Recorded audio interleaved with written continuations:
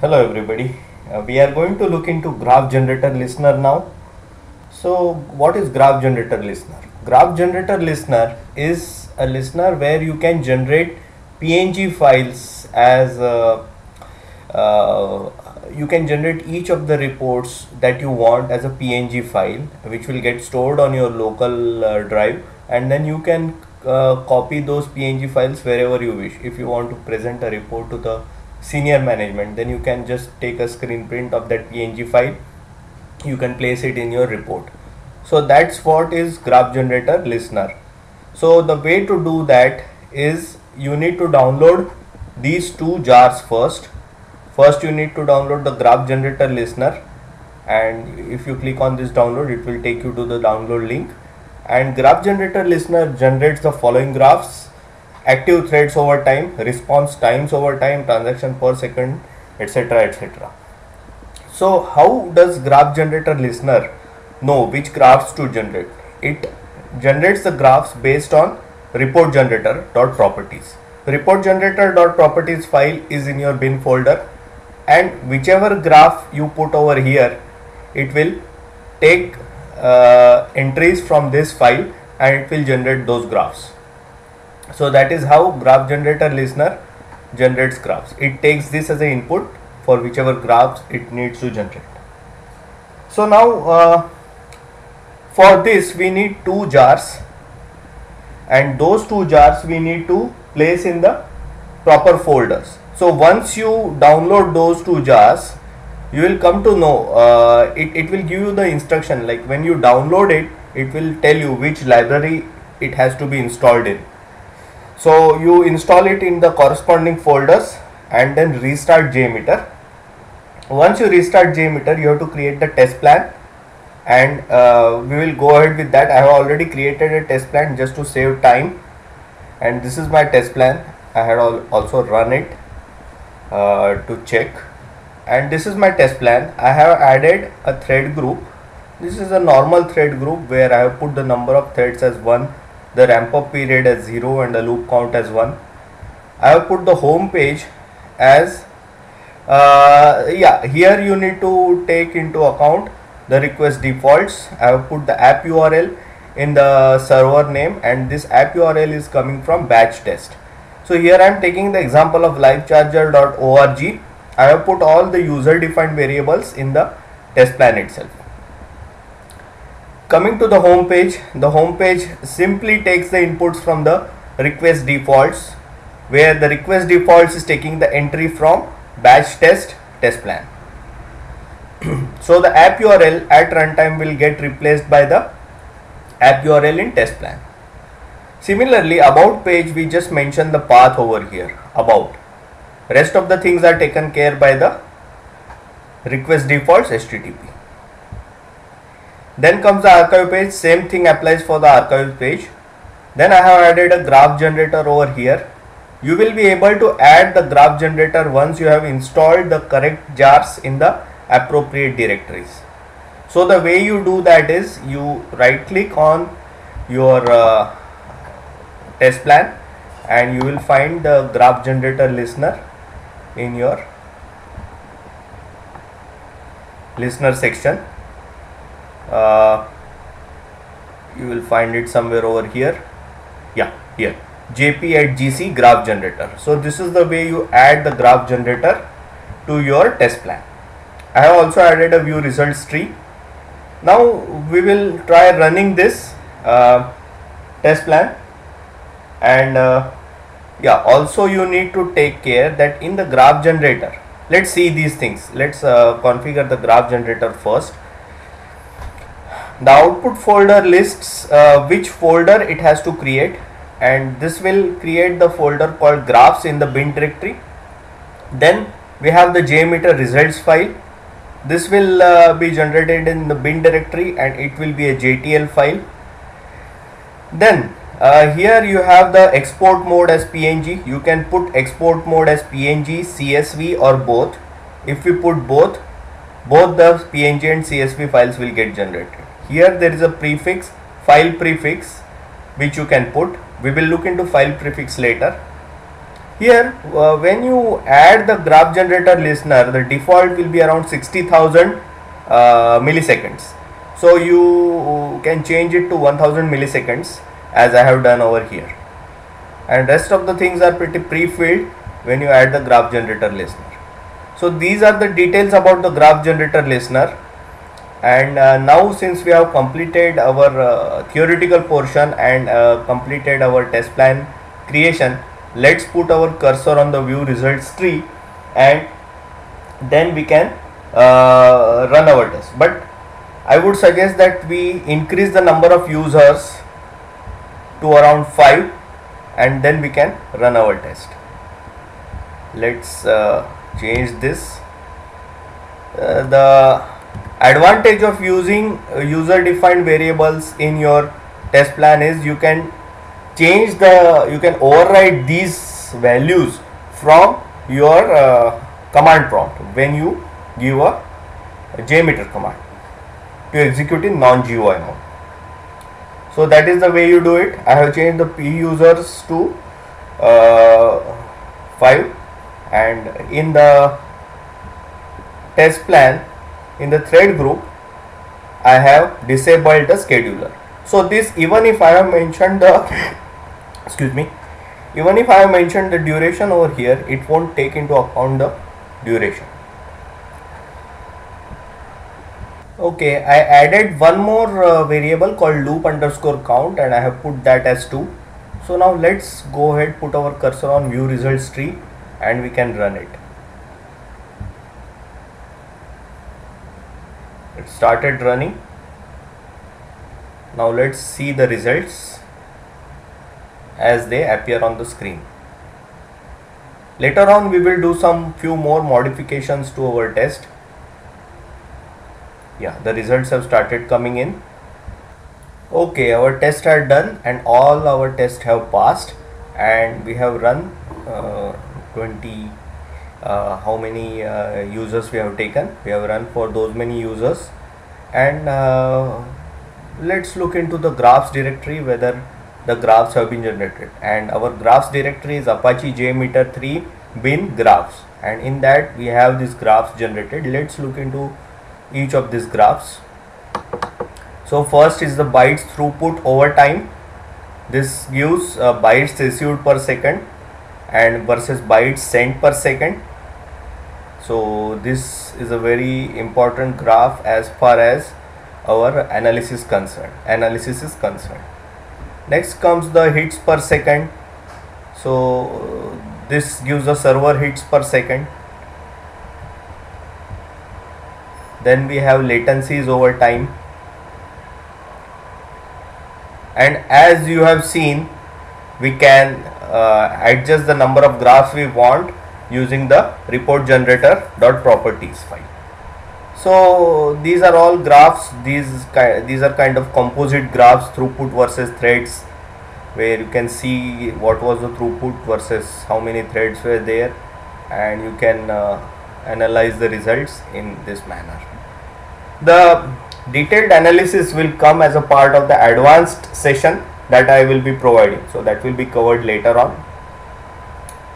So moving ahead, let's currently you see that we don't have any we don't have any way of distinguishing these graphs.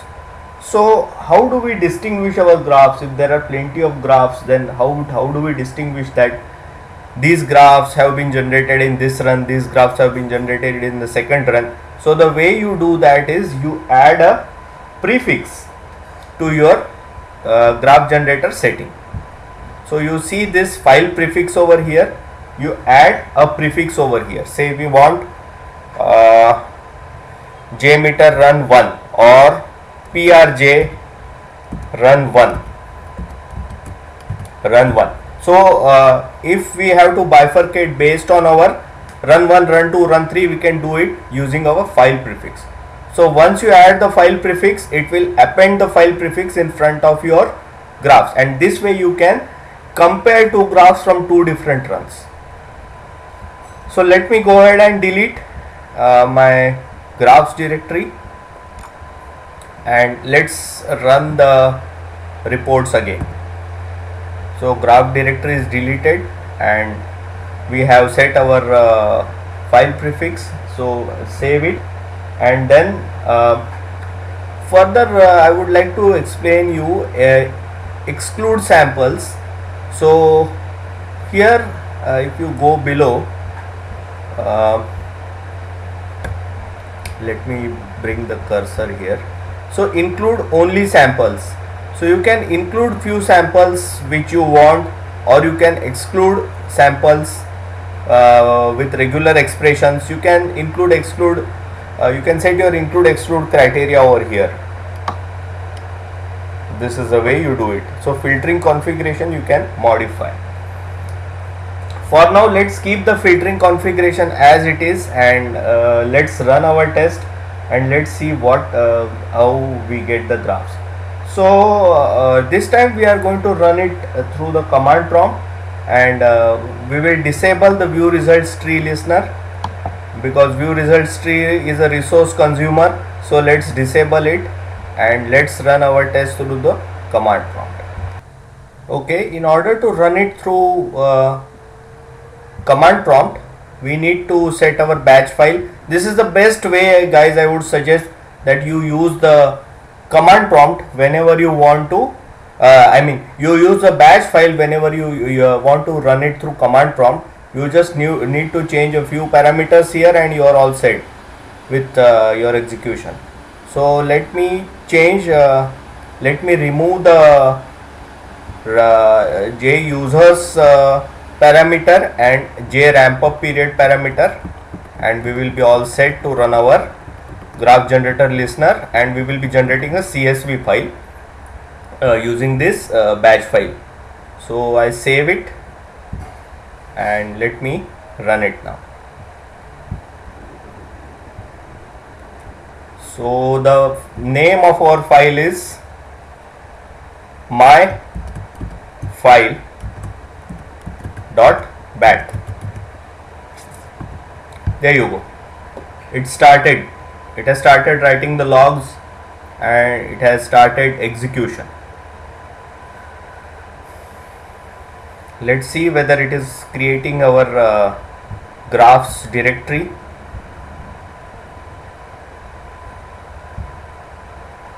It will create. It's in the process of creating the graphs directory.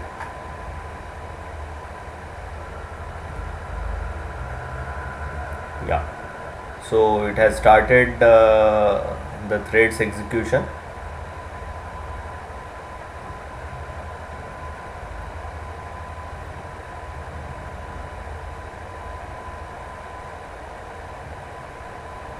It's executing. Let it execute. I will pause the video for that time. Okay, our execution is done, and there are no errors. So let's see our graphs directory now. First we will see, but okay, we have disabled our view results tree already. So let's go into the graphs directory and see how we get our results. See, did you notice on before the start of the name of every graph, there is the name prj run 1. So this indicates that all these graphs are from run 1. So you can put these graphs away once you finish run 1, and then in run 2 you can generate a different set of graphs using prj run 2 and compare the corresponding graphs run by run. So this is the advantage of the prefix. Okay, now one more thing to be done is parameterizing the result file. So here what I have done is, in JMeter results file section, instead of providing the hard-coded path to the results file, I have created a parameter called result output, and I have passed it to this JMeter result file. Now you will be using this result output in your batch file for execution in the JMeter command that you give, and you will be populating this result output with the CSV file name. Let's see how to update our batch file.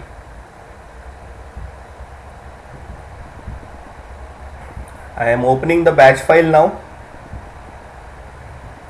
So this is my batch file. Okay.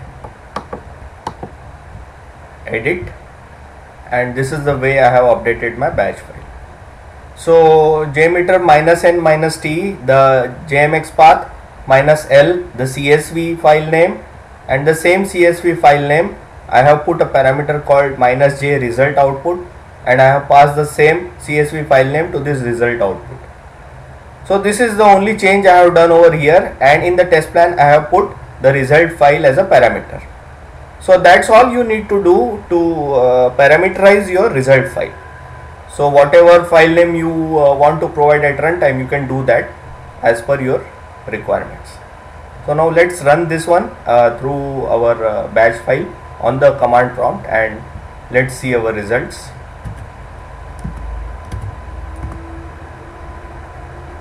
So it's my file. See how convenient this is. So going forward, please, I recommend you to use this batch file concept.